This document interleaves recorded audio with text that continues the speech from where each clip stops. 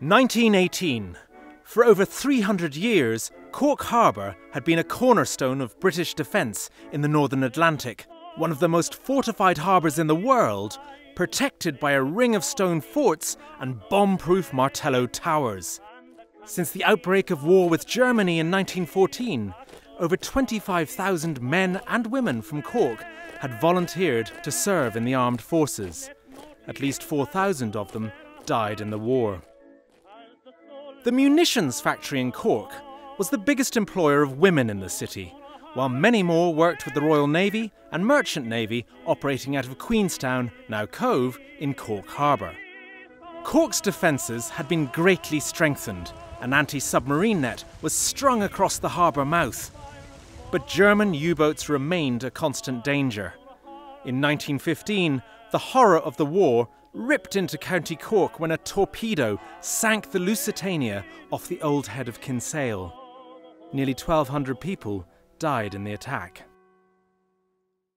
In 1917, the United States declared war on Germany, and a squadron of American naval destroyers arrived in Cork harbour.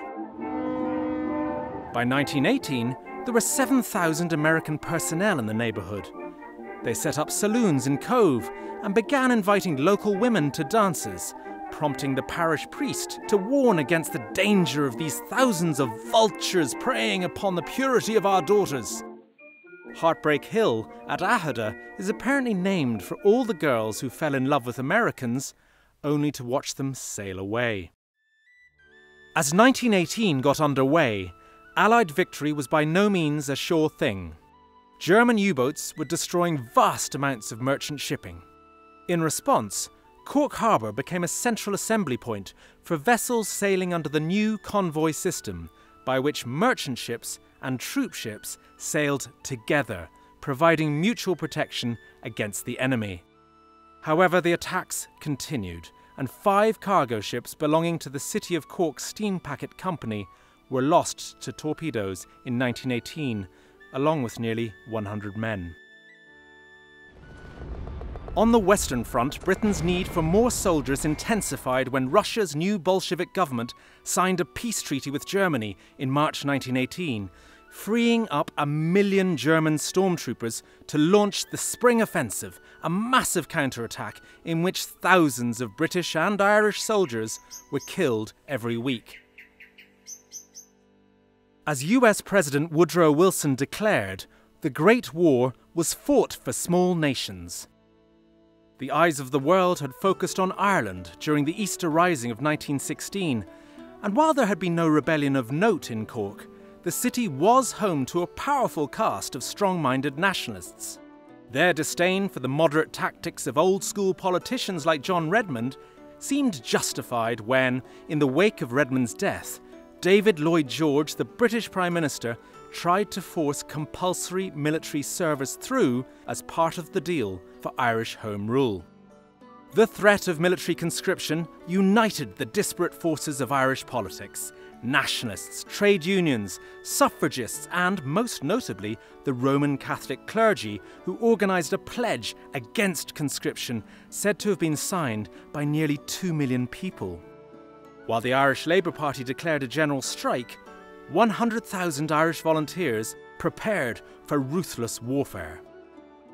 Lloyd George backed down, but his government then overplayed its hand again by arresting 150 leading Irish nationalists on the back of an alleged Sinn Féin plot to unite with Germany. As doubts mounted over the credibility of the so-called German plot, the incarcerated nationalists could derive some contentment from the growing support their cause was getting, not just in Ireland, but also in the USA. The approaching end of the war was complicated by other factors. The deadly Spanish flu pandemic, described as like fighting with a ghost, left over 23,000 dead across Ireland. Gone too over the course of the year were at least 650 men and women from Cork who lost their lives serving in the armed forces. On the 11th of November 1918, the war finally ended in Europe. As the monarchies fell in Germany, the Austro-Hungarian Empire and elsewhere, it became clear that the tide was turning in favour of small nations. But for Irish Republicans, like Cork men Terence McSweeney and Michael Collins, the fight was not yet over.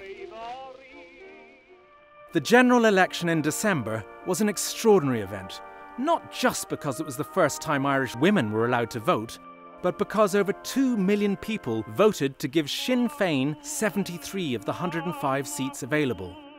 All 7 Cork seats were won by unopposed Sinn Féin candidates. Just over 2.5 years after the Easter Rising, the objectives of those who wrote the Proclamation of Independence had been ratified by the Irish people.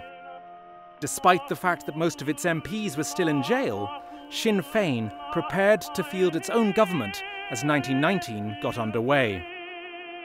However, London was not yet ready for an independent Ireland to arise from the ashes of the war. Soon the country at large was plunged into a bitterly contested war of independence. Cork City was destined to burn, but the fierce spirit of Irish liberty would ultimately triumph.